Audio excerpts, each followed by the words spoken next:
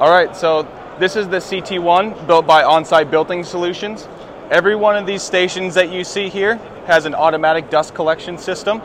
So every time you turn a tool on, the vacuum turns on with it. It'll run for about 5 seconds after you're done using the tool. It turns itself off. Every one of these tools that you see set up here, they all fit inside of these drawers. They're 5-foot full extension drawers, hold up to 250 pounds on the end. If you come around this way,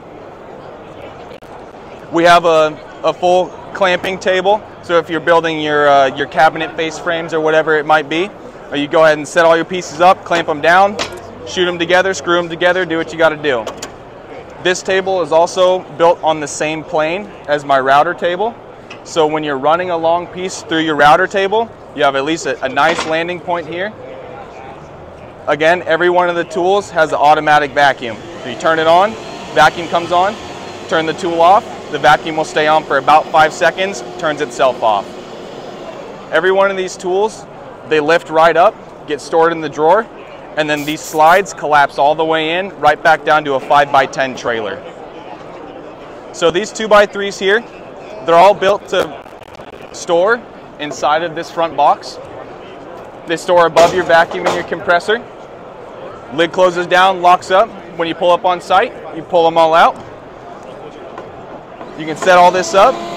You can set down your 4x8 sheet of plywood if you wanted a 4x8 table, or if you needed to rip some pieces off of it with your skill saw, your track saw, you can go ahead and do that. Just set your depth, let it cut through the tops of these 2x3s. They're sacrificial. You can cut through it a million times. Go ahead and replace them when you feel like it.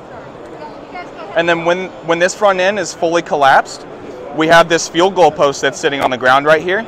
It fits into this section of pipe and stands straight up. It's a continuation of our rack. So if we needed to pull around your 16-foot pieces of trim or 24-foot sticks of aluminum, you can do that as well. If you want to come around this way, sorry, excuse me, sir, can I come behind you? Thank you. The table saw and the track saw are also built similar to the router table on the other side. They're on the same plane. So if you're going to run something through this table saw, you can go ahead and do that. You have a nice landing spot here.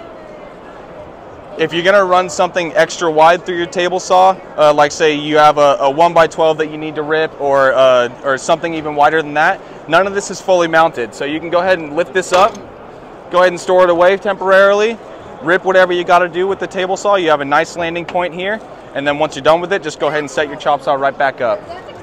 Every tool, again, has the automatic vacuum system, collects all your dust, no mess. It's under your 7-foot height, so it'll fit into any standard size garage door.